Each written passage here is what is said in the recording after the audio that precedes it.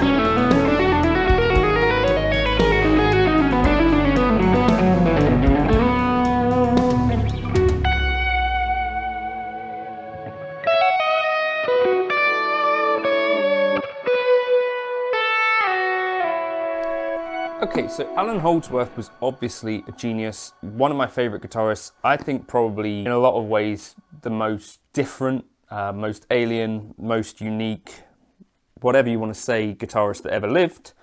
I guess there may be some that come after him, but for now I think a lot of great guitarists hold Allan Holdsworth to be at a kind of different standard. Now, as I say he's a genius, I'm interested in how he achieved his tone. And I found, I think, the key to his tone, and it's, you know, he's got various signature pedals. Well, actually, no, he's got this one drive pedal, the Allan Holdsworth J Rockett thing. Now, I don't think this is actually much of a key to his tone at all. The other kind of things, the UD Stomp was actually essentially a delay pedal built because Allan Holdsworth asked Yamaha to build this for him. I think partly as a sort of back and forth for him building some presets or doing some work with the DG amps. But essentially he said, I'd like to be able to replace my rack units with the UD Stomp. Now, you don't necessarily need the UD Stomp or the MagicStomp to do the things that he's done with these, and that's what I wanted to just do this video about. Essentially what this is 8 delay pedals in one, or 8 delay lines in one. And the way that Allan used to do this stuff, and I've been looking at this, the first kind of 4 delay lines are actually more to do with making the sound of the guitar spread over the stereo field. And the last 4 delay lines are kind of more of what you might find traditional people do with a delay pedal. The first 4 are sending things in kind of slapback kind of formation. You send something left quickly, something right quickly, something left slightly slower, and something right slightly slower, so that it spreads across the stereo field in this really fat way. And then the other 4, I think, are less interesting. You could maybe do whatever you like to taste with those, but this first kind of 4, I think, is really key and could really help if you're looking for something creative to do with a delay pedal, or, you know, looking for ways to have a fatter lead tone, or maybe even get a lead tone that's close to Allan or not. I think in any case it does this really cool thing in stereo. I'm going to show you how to do it, look at the settings, and maybe I'll show you how I would do it in the HX Stomp as well. Okay, so what I think is so cool about something like the UD Stomp is that we know that Allan Holdsworth actually programmed a load of presets specifically. So we got essentially, like, you know, like Andy Timmons in the Keeley Halo, we've got some of like Allan's tips sort of built into this hardware. So if we just listen without the UD Stomp,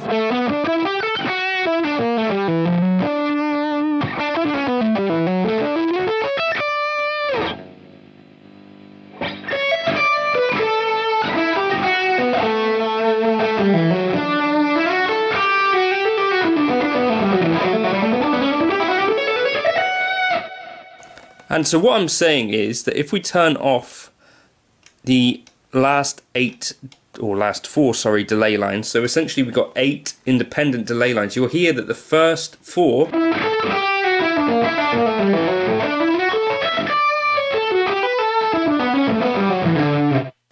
if we turn that off,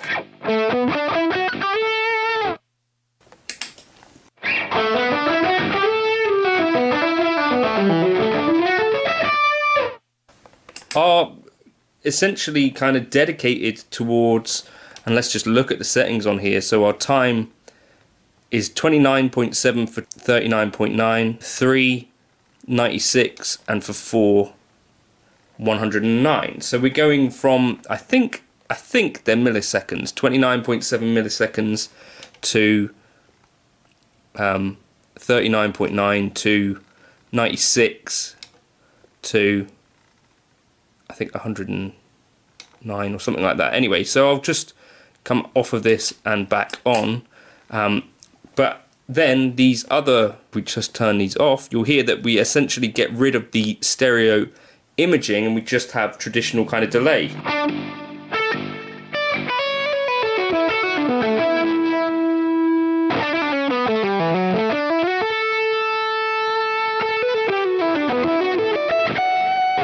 Which isn't doing the same thing, that's just doing our delay kind of settings. And so settings wise for this, 5 is about 300 milliseconds, 6, 400, 7, is that 355, and 8, 460. And those are panned again, hard left and hard right.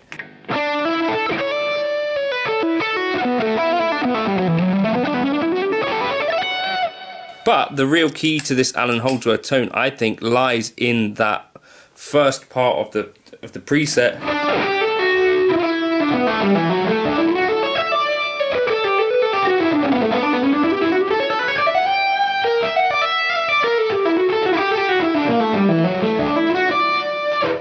So I wanted to show you how I would dial that in on the Helix. Anything with a 4-tap delay will be able to, I think, cope with this first part of the effect. So let's just jump into the Helix now. So we can recreate some of this magic within the Helix or any other device that can do a multi-tap delay. I'm looking here at the preset 121 or 122, 123 stereo enhanced lead solo patch 3. I think I ended up really liking the sound of stereo enhanced lead solo patch 3. And we can look at the settings for this if we want to. So what we're going to need to do is set up the multi-tap delay. And there is no one set of Allan's settings. He kind of, I think, changed his settings up depending on the venue. We had sort of few presets for different bits and pieces. So the time, if we keep it 1 second, feedback to 0, diffusion at 0. Low cut and high cut were not on, and I think we need to set the mix at least about level with the direct signal. Then our T1 scale is going to be basically, our first hit needs to be about 36, so 3. We can't get as granular as that on the actual who's or what's it. The T2 should be panned fully right. And that, I think, we want something like 45, so somewhere between 4 and 5 here. So we get 3, 4, and then our third hit should be about 92 milliseconds, between 90, so take this down to 9, and pan fully left. And then T4 should be, I think, between either 110 or 112, so like 11 I think should be fine for that. So hopefully this should do something similar, right?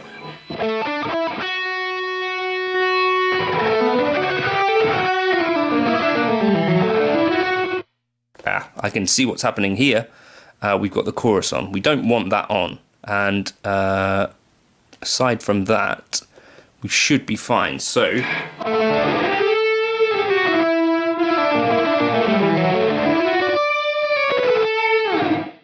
Then experiment with where it sits right in the mix for you.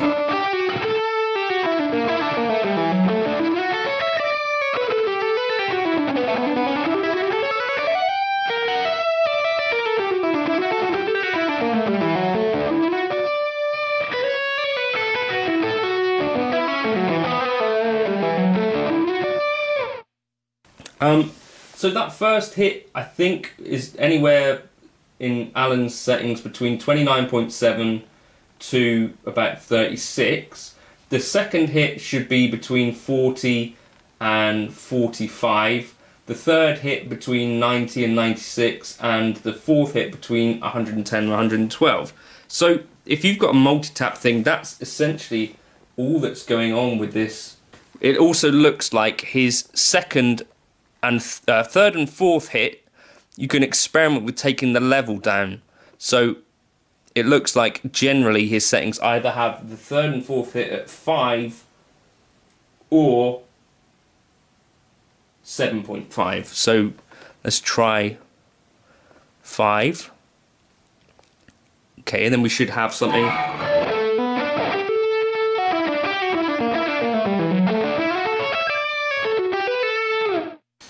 Let's try then experimenting with the mix again.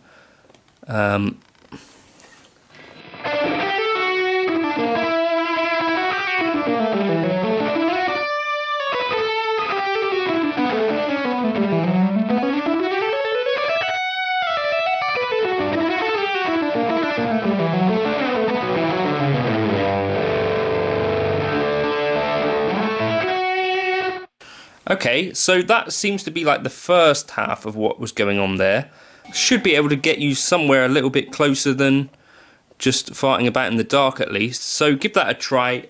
Again, have a little look at the actual settings within the UD Stomp settings. This second longer part to me doesn't seem to be doing exactly the same thing. This is John from the future. I actually figured out why this was. So essentially the multi-tap delay works that you're doing a percentage of a second, but the pattern repeats after a second, so you don't actually get the same effect as if you were to set the actual settings. So what I decided to do was instead use a dual delay, 2 dual delays, and the settings 300 milliseconds on one, 400 on the other. As in, that's in one dual delay, and then the next dual delay, the settings 355 and 455, like in Allan's settings, and that actually then gets you like the regular repeats, whereas the multi-tap is like a stilted kind of repeat every second. So I think that was what I was using in the intro, so that's what I would suggest. Use 2 dual delays for the longer part of the delay. So for that second part of the delay, instead of using multi-tap, what I'd suggest using is a dual delay with 300 and 400 milliseconds.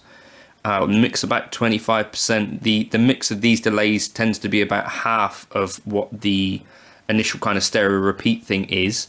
And chorus and all of that stuff off. And then again, 355, 455 for the other. So I've got one on one path and one on the other. You could experiment with different kind of arrangements, but the key settings are to have a 300 on the left, a 400 on the right, a 355 on the left, and a 455 on the right. So that's another 4 delays, but the 4 tap doesn't work optimally for that particular setup.